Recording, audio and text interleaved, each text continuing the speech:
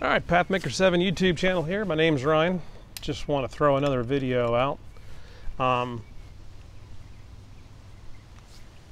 all you people out there, again, my family's motto, we've been saying it, said it before my dad passed away. We were saying it when we were in hospice. My dad would do this little, like, let's go kind of a, hop, let's get out of the bed. Of course, he's there in glory right now.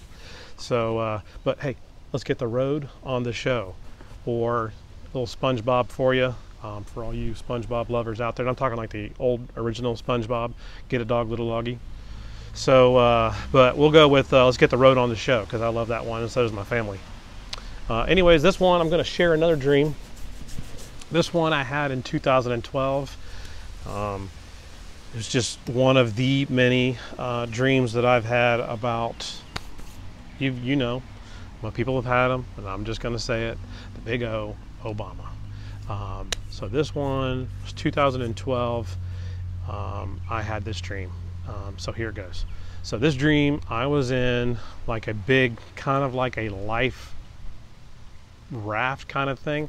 If you guys ever been to Six Flags or some water parks or big, amusement parks, they have like Thunder River, where it's a big boat and everybody's kind of spinning around in a river, and there's waterfalls and stuff, and you're up and down and moving around. Anyways, it was kind of like that, and it was in a river in front of the White House.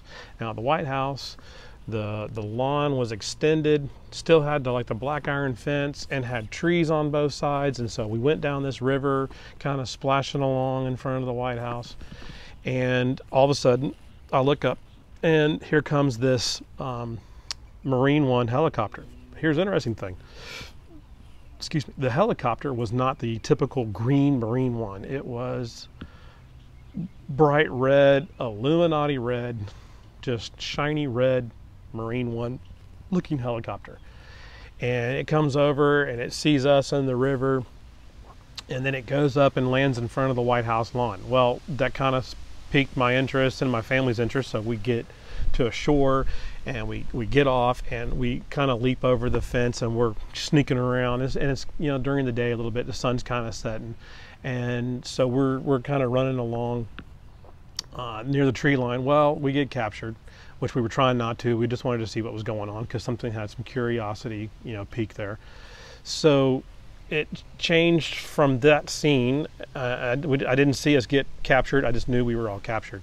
And the next scene was I was in one of the rooms in the White House, upstairs, and I could see the window. The door to the room was open, and I could see the banister and the spindles to the steps going down in the White House. Now, I've been in the White House before, so if you guys just go look up pictures, you can see like the banister and the spindles and the railing of the steps. Well, that's what I saw upstairs, and I was in this room.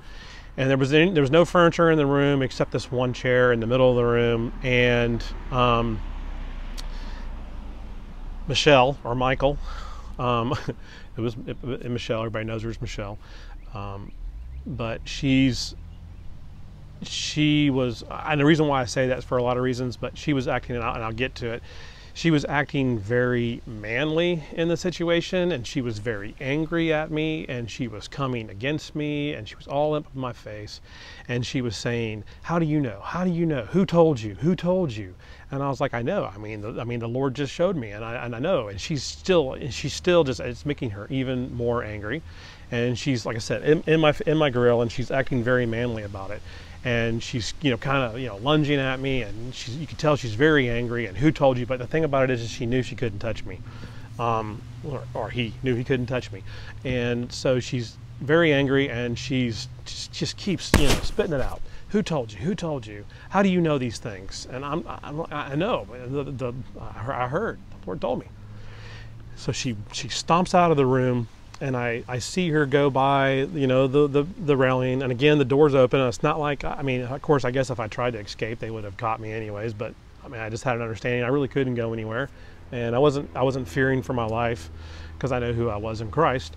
And so I see her walk, and I see her go down the steps. I can see her, through the spindles and the railing. I can see her go down the steps. And when I turn around, there's Barack Obama sitting in the chair that was in the middle of this room, and there wasn't any lights on. The light was very dim, and we're in front of the I'm standing to the side of him, so I'm basically looking at his right side, almost like a silhouette, but not, because I mean I could see that it was him very clearly. It wasn't dark, even though the room was darkened because there was no lights on.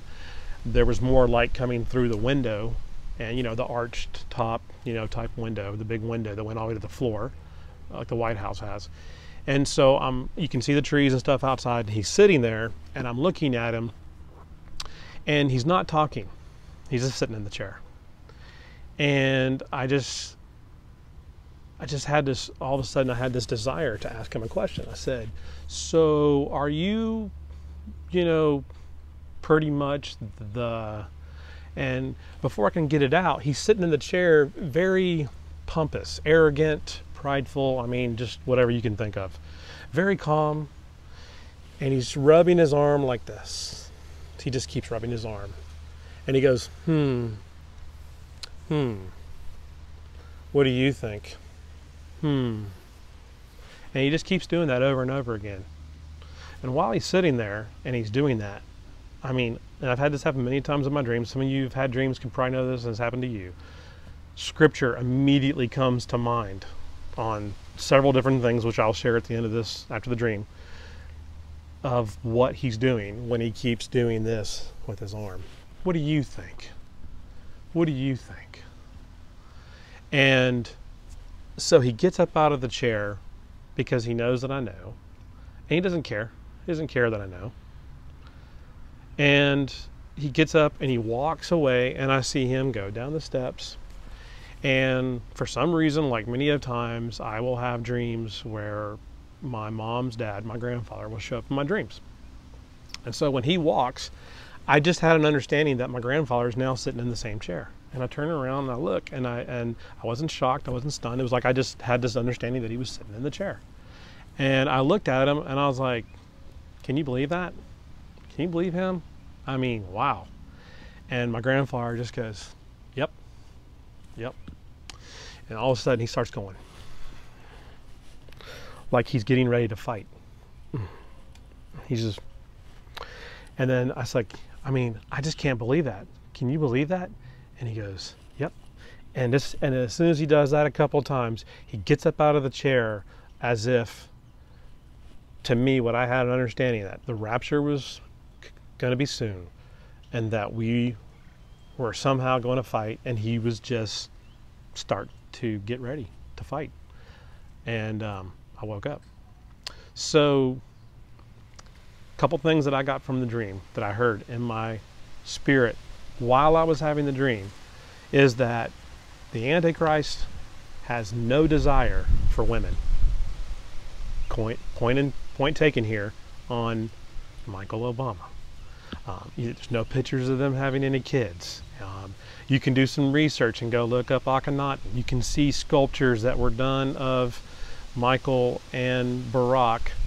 And I've got an Egyptian book that was done in the 70s of artifacts, and even Obama went there before he became president.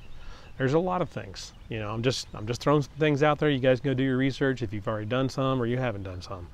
I really don't care what you guys think. I'm just telling you what I feel like the Lord has shown me, and this is just one of several dreams that I've had, and it's been years ago, and I'm still holding on to that because of just, I don't know how things are going to fit. I don't think he's a type of Antichrist. I think he is. And when he was doing this, the other scripture that came to mind was the Antichrist will lose vision in one of his eyes and strength in his right arm because of his fatal head wound that he somehow comes back from. So I don't know how everything plays out. I'm just telling you biblical scriptures. This is not Ryan making stuff up. You can go look these things up yourself. So take it for whatever you want. Take it to the Lord. Ask him. Maybe he'll reveal it to you in a dream. Maybe he'll, somebody else. I'm just putting a video out, hoping I'm an encouragement to other people and the body of Christ as we see the day approaching, because you know what? Doesn't matter who's in, Trump, Biden. I feel like ever since Obama got in, crazy things have been happening. Everything's been accelerating. He's behind the scenes. He even said he was going to be behind the scenes. He said, you know, if I could be in sweatpants in a basement with an earpiece in someone's ear directing them, well, guess what? I think that's what's going on right now. I think we have a selection, not election. My dad believed that. I mean, people have bought into this thing where this theory that, you know, we have some kind of say. You know, it's that American dream. But you know what? You have to be asleep to believe it.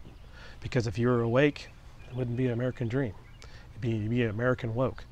I mean, we're the Roman revised empire. I mean, look around. I mean, everything in Washington, D.C., our money, everything has a very, very big Babylonian Roman Empire type scenario that's been going on. Even, you know, the Statue of Liberty is very Roman. It's very centurion. Who killed Jesus? The Romans. Who do you think's in control over a lot of things in military power and countries in the world? The Romans, which is where the Pope is. So the Pope has a military. I mean, where are all the archives kept? They have, you know, I mean, you can go on for hours about this kind of stuff. You know, people just need to, you know, it's very scary because people haven't been doing their research. People are asleep. The church is asleep. Of course, these are all things that be prophesied that would happen because, you know what? I'm sorry to tell you, and, you know, if you believe there's going to be a great awakening before the rapture of the church, that's not biblical. There's a former rain and a latter rain, and that latter rain is going to come after we're gone.